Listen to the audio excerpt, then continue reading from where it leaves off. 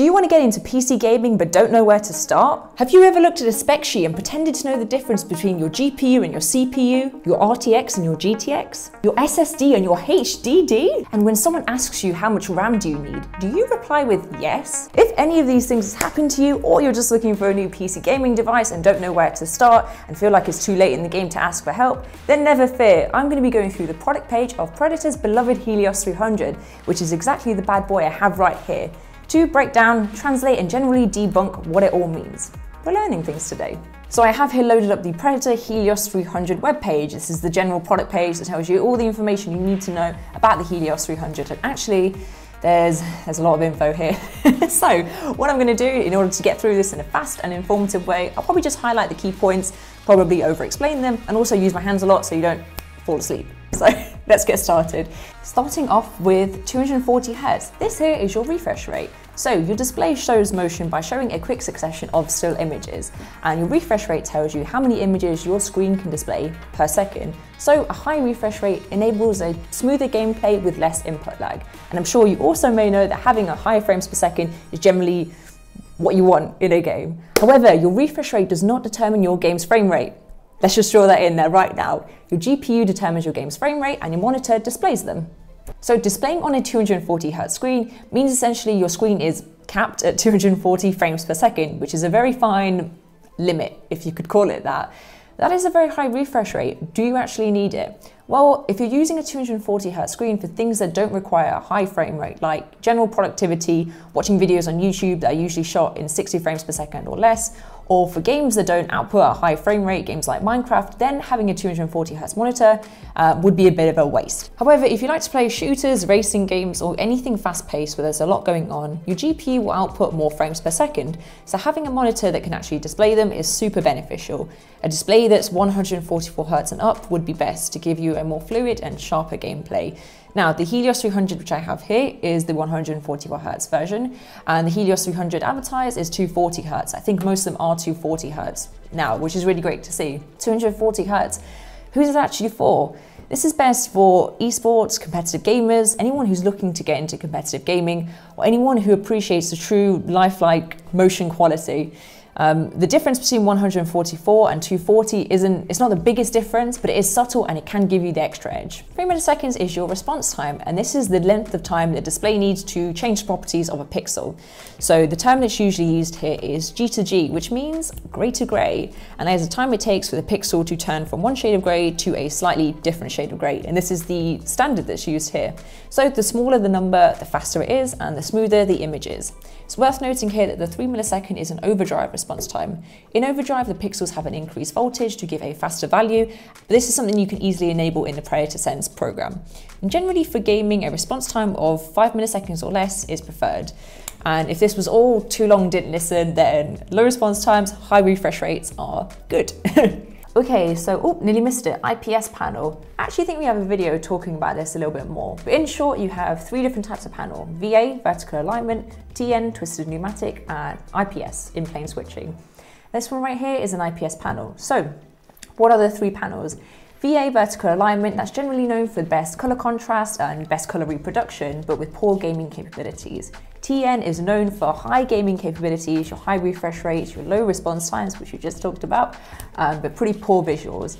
And your IPS is kind of the mid-ground in between these two, with good gaming capabilities and good color reproduction, and the best viewing angles of all 3. Just look at all those viewing angles, damn. And usually this IPS is where you compromise in between the two. However, now you have an IPS panel with high refresh rates and low response times, so you have those same great capabilities as you do in the TN, but with IPS colors. So that's a win. Now we can get into the specs. Finally, the proper specs, the belly of the beast, the organs of the Helios 300. The Helios has some variations, but its top-line processor, we'll start off with the processors. Top-line processor is an i7-10750H. What does that all mean? Well, let's dive into the Intel nomenclature because I know you're just dying to hear about it. So let's start off with the i7. The I number is generally how powerful the processor is. This starts off at i3. That's what you'll find in your low-cost PCs, everyday PCs used for, you probably do some casual gaming on there too, going all the way up to an i9, and that's what you'll find in your top tier builds that can handle any CPU intensive task. Content creation, all the gaming too. Your i5s and your i7s sit in the middle, and that's kind of a sweet spot, with the i5s being great value for money and the i7s just being able to do more. Now the next part, 10750H. So the first two numbers here indicate the generation. This is Intel's 10th generation of processors, which is the newest at the moment in laptops until we start seeing the 11th gen, which is coming pretty soon. So the higher the number, the newer the generation, and with new generations comes new developments in the processor's architecture to give a better efficiency, increased clock speeds, more cores, things like that. So the next three numbers are an indication to the processing power, and generally the higher the number, the better. So here we have 750, and in this range, it goes from like 500 to 800 and something. So 750 is a good indication that it is powerful. Now the next part, the H. That sneaky little letter that you'll see sometimes at the end of Intel processors, but also sometimes not. Different letters mean different things. I'm not going to go through them all. The H here means high performance graphics. So this is something you generally find in capable gaming laptops, as is a mobile processor. Now let's move on to graphics. I'm still on the same page. Oh my God, I'm going to be here for a while. So the top line specs for the Helios 300 are NVIDIA's GeForce RTX 2070 graphics card.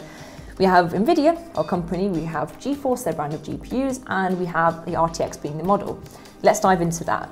So generally with NVIDIA's video cards and gaming devices that you would have seen, they start with GTX or RTX. You can think of GTX as like their regular standard line of graphics cards, with the RTX cards having dedicated hardware included for real-time ray tracing capabilities and a type of anti-aliasing that's named deep learning super sampling. So what does that all mean? So ray tracing gives us lifelike shadows, reflections, and lighting for the supported games. And this is really great for cinematic games because it just looks amazing. I've tried in Battlefield 5, they have ray trace reflections, they look great. Shadow of a Tomb Raider, they have ray trace shadows, which look really beautiful. Sounds like a weird way to describe a shadow, but here we are.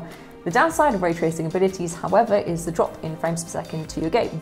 And that's where the performance boosting deep learning super sampling, or DLSS 2.0, comes in, as it gives you an increase in frames per second. Actually, while you have ray tracing on, if you put on the DLSS, your frames per second can increase by double, sometimes more than double, which is great. And another benefit of the DLSS is that it sharpens up images that would sometimes be in the background and appear blurry. It sharpens everything up and it looks really nice. Now, not every game supports ray tracing and not every game supports DLSS. It's not always needed, but there are more games coming out with ray tracing, which is great to see. And a lot of the games that have ray tracing and you really experience that drop in frames per second, that's where the DLSS comes in. So it's good to see where they're paired, where you might need them. Okay, so what else do we have here? RAM and SSD. Generally, in general, the more the better. So RAM is your random access memory, which is a temporary storage. Everything your computer needs to do right now and do it quickly, it stores in RAM. So it keeps everything running nice and speedy. And the more RAM lets you do more things at once, which is great. A good minimum amount of RAM, I'd say, is 8 GB, even just for your general day-to-day productivity, work and browsing, because Chrome takes up a good chunk of that, having lots of like tabs open in Chrome. But in terms of gaming, different games have different amounts of RAM that they need. Some 8, some lower than that, and then some of the more demanding games, Flight Simulator, I'm looking at you, ask for 16 GB of RAM. Admittedly, a lot of 16 GB RAM kind of games you can actually play on an 8 GB device and it should be fine. However, Flight Simulator, I'm looking at you again because the last time I played it was on a device with 32 GB of RAM.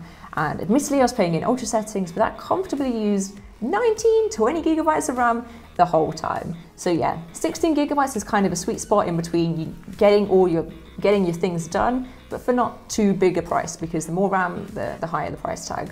So all of the Helios 300s come with 16 GB of RAM with upgradability to 32 GB of RAM. 32 GB, that's when you're kind of doing your high resolution video editing and you want to multitask alongside that as well. And it is super easy to upgrade. And storage. So the 2020 Helios 300 offers 1 TB of SSD storage in all of its devices with easy upgradability. So why an SSD or a solid state drive instead of a traditional hard drive disk?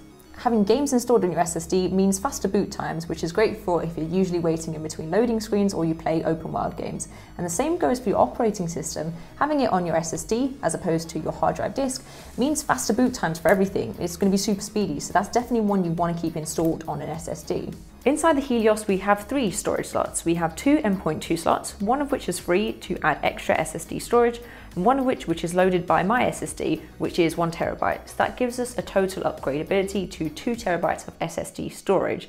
And we also have a traditional 2.5-inch bay to add in some much cheaper hard drive storage if you need it. Okay, so what else do we have here? Oh man, there's a lot. I'm going to try and make it fast because I feel like this video turned out a little dense. So let's go with overclocking. Overclocking is where you increase your GPU or your CPU's clock speed past the manufacturer recommendations to give you a boost in performance. Now, this Helios 300 here comes with an overclockable GPU. And this is good because most games are GPU dependent, so overclocking this will give you a boost in your frames per second. It's worth noting that some Predator devices also come with an overclockable CPU, which is more useful for CPU intensive tasks. Any CPU dependent games, your video editing, your 3D rendering, that kind of thing. Now, the question that I was asked earlier today, why isn't it overclocked all the time? Why is it not working at maximum capacity the whole time? Well, it just doesn't need to be. Overclocking gives a boost in performance, but it also draws in more energy and more heat to an already powerful system. I've used it before, I've used it for different games before. For titles like Shadow of the Tomb Raider, it gave me around an extra like 5 frames per second. And for titles like, I used it for Apex, and that gave me an extra like 15 frames per second. Which is good, so it definitely does something. It definitely gives you a little bit of a boost, but for the most part, you don't need it. You're not going to rely on it with a device that's as powerful as this one. But it is good to see the overclocking included. However, because before you used to have to do it manually, with other devices you would have to do it manually, and that voids your warranty alongside other things. So it is good to see it included. I guess that wraps things up as the basics of the Helios 300 here, and I guess of gaming laptops in general. If you thought it was boring, there was a lot more I could have talked about, and I stopped myself, so there's that. But if you don't know where to start with gaming laptops, then maybe I hope there was something of use in there. That's what I hope. Let me know if there was. And obviously, if you're looking for a gaming PC, there's a lot more to consider. And if you're looking at getting like a standalone display or monitor, there's a lot more to talk about there too. I could really go in depth about that. That's a weird flex. Anyway, let me know what you think down below. Let me know if you want to see any of these other long, convoluted videos explaining things. Yeah, hope you had a good day. I'll see you next time. Bye.